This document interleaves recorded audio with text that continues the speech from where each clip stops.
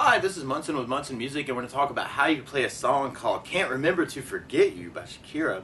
And it starts out with a cool little intro where we start on a B minor chord. There's a couple different ways you may want to play B minor. You could do it as a bar on 2nd fret, second finger on the B string on the 3rd fret, third finger on the 4th fret on the D string, and the pinky on the G string 4th fret. And if you strum all those together, that sounds a B minor chord, and it sounds really, really sad. Now you may also want to think about lifting off the pinky and making that a B minor 7. Or another way to play B minor 7 would be doing first finger on the A string 2nd fret, second finger on the G string 2nd fret, and the third finger on the high E string 2nd fret.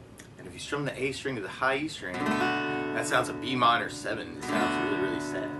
And then from the B minor we go to an E minor chord when we play E minor. First finger stays on the A string 2nd fret, second finger on the D string 2nd fret. And if you strum all those together, that sounds an E minor chord, and it sounds really, really sad. Now on the E minor, you may want to also think about putting in the third finger on the B string on the 3rd fret, pinky on the high E on the 3rd fret. And if you strum all those together, that sounds an E minor 7 chord, so that could be kind of cool for the E minors. And then from the E minor, we'll be going to an A major chord. We play A major. First finger goes to the D on the 2nd fret, second finger on the G string 2nd fret, and third finger on the B string 2nd fret. And if you strum all those together, that sounds an A major chord, and it sounds really, really happy. And then from the A, we go to a cool little hit on a D major chord. The way you play D major. First finger goes to the G string on the 2nd fret, second finger on the high E 2nd fret, and third finger on the B string on the 3rd fret. And if you strum the D string to the high E string, that sounds a D major chord, and it sounds really, really happy. And on that intro, it's almost like kind of stop time on the D, where you may want to do just kind of a big down, and then kind of kill the strings. So through that intro, you got kind of the B minor, E minor, A major, and then kind of a D hit. But there's a lot of different ways that you may want to think about strumming through the song. You could kind of work it as kind of an 8 down idea, kind of that B minor, E minor, A major, and I'm kind of adding in a little bit of right hand muting to kind of make that more interesting. Or you could do a down, down, up, up, down, up, which is one of my favorite strum patterns. So you could take the B minor, just try that a lot. Just like down, down, up, down, up, down, down, up, down, up, down, down, up, down, up. So we tried that through the intro. You'd have that B minor, down, up, E minor, down, up, A, down, up, D hit. Or something else I like to add to a song like this is bass notes. And a lot of times on that first down, of the down, down, up, down, you could throw in a bass for the chord. So on the B minor, you'd have the A for the bass. On the E minor, you'd have low E for the bass. On the A, you'd have the A for the bass. And on the D, you'd have the D for the bass. Kind of working it that way. So we tried it that way. You'd have B minor with an A bass, B minor with low E bass, A with an A bass, and kind of a D hit. Or what it sounds like in the recording is something called a reggae feel, where you may want to do kind of or a ska feel actually. It's kind of a bass up, bass up, up. And after all those ups, I'm kind of killing the strings with my right hand to kind of punctuate that. So bass up, kill it up, kill it up, kill it up. So we tried it that way. You'd have B minor,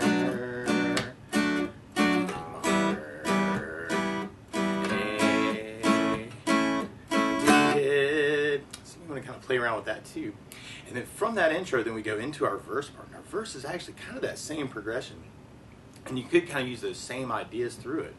But there is this cool little hit on the D chord at the end where you may want to do a D major. And then you'll kind of hear the bass note go to the A string on the 4th fret, which is the C sharp note.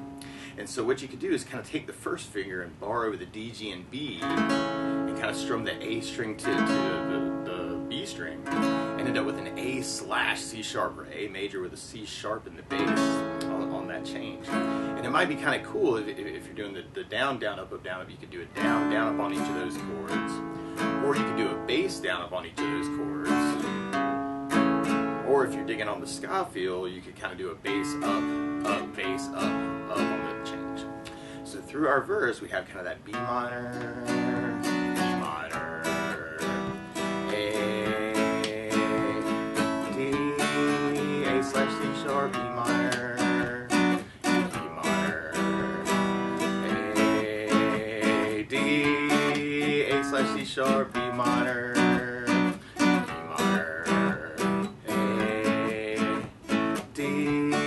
A slash C sharp, E minor, E minor, and then we kind of end up with a big A major hit to kind of lead into our chorus part.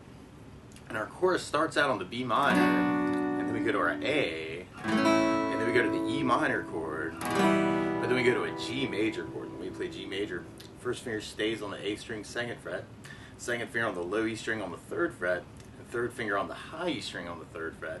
And if you strum all those together, that sounds a G major chord, and it sounds really, really happy. Now you can also think about putting the 3rd finger on the B string 3rd fret, pinky on the high E string 3rd fret, and if you strum all those together, that's another way you can play your G major chord. Now from the G, then we'll go into an F sharp minor chord. When we play F sharp minor, first finger goes across the entire 2nd fret, third finger on the A string 4th fret, and the pinky on the D string 4th fret. If you strum all those together, that sounds an F sharp minor. Now, you may also want to think about lifting off the pinky, or if you're trying to avoid the bar chords, you can kind of make that a smaller bar by doing the top 2 or the top 3 or the top 4 strings and kind of make that for your F sharp minor.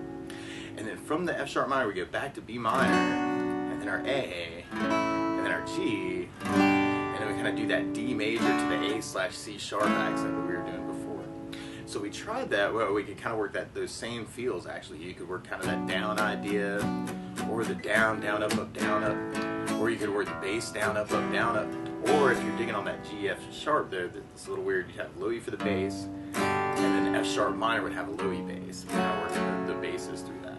So you have B minor with an A bass, A, E minor, G, F sharp minor, B minor.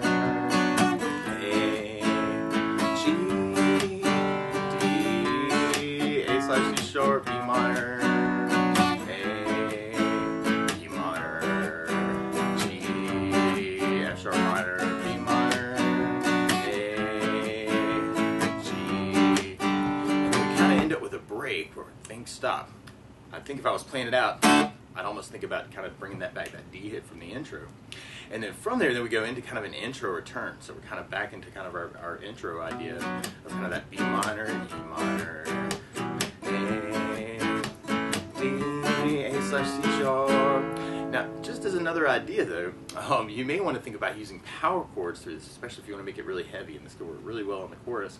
So instead of a B minor chord, you could use a B5 power chord, where you do the first finger on the A string 2nd fret, third finger on the D string 4th fret, and kind of strum just the A and the D strings together, and that sounds a B5 power chord. And then for the E, you could use an E5 power chord where you do just the low E string and the 2nd fret on the A, or you could kind of make that a 7th fret on the A, third finger on the D string 9 for an E5 power chord. And then for the A, we could go to an A5 power chord, which you could do open A and 2nd fret on the D, or you could do a 5th fret on the low E string and 7 on the A.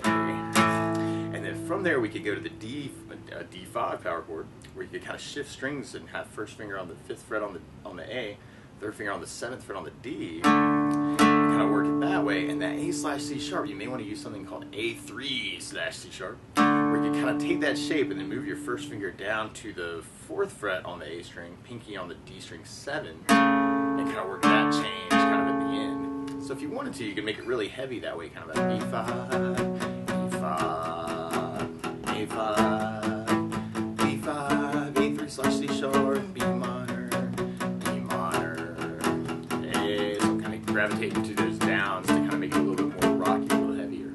And then from there, we'll be going into our next verse. So you kind of keeping that going, that B, E minor, A, D, A3/C sharp, B5, B5, A, and then we always end up with kind of a D hit. Actually, there's some places actually where you may want to kind of listen out for where some of the hits are. And then A, D, A3/C sharp, B5, B5, and then we kind of our A hit.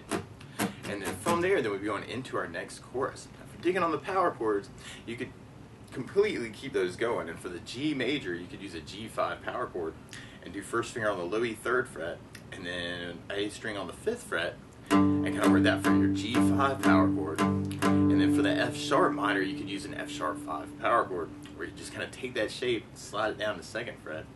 So now I got 2nd fret on the low E, and then 4th fret on the A string. So you could kind of work it that way and kind of work the chorus with power chords too, and have the B5, A5, B5, G5, 5, B5, A5, G5, D5, A3/C sharp, B minor, B5, A, E, G, F sharp, B, A, G, and then we got kind of our break again. And then from there, we'll be going back into our verse part.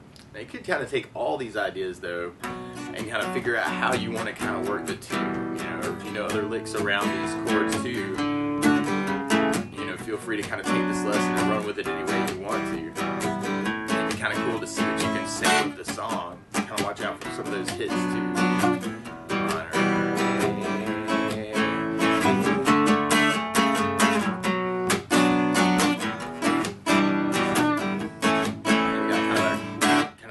At the end of that verse, and then from there, then we go into our last chorus. So we're back to our B, A,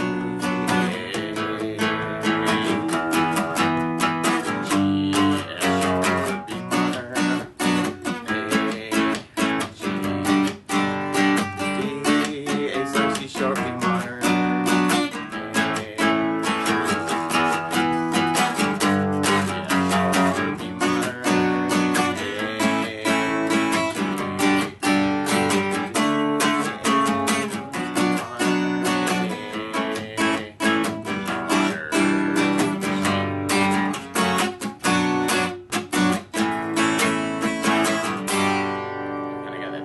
break at the very end. And then I think for myself, I almost want to go back to the B minor to make people clap. But that's the basics of how you can strum through Can't Remember to Forget You by Shakira. So good luck.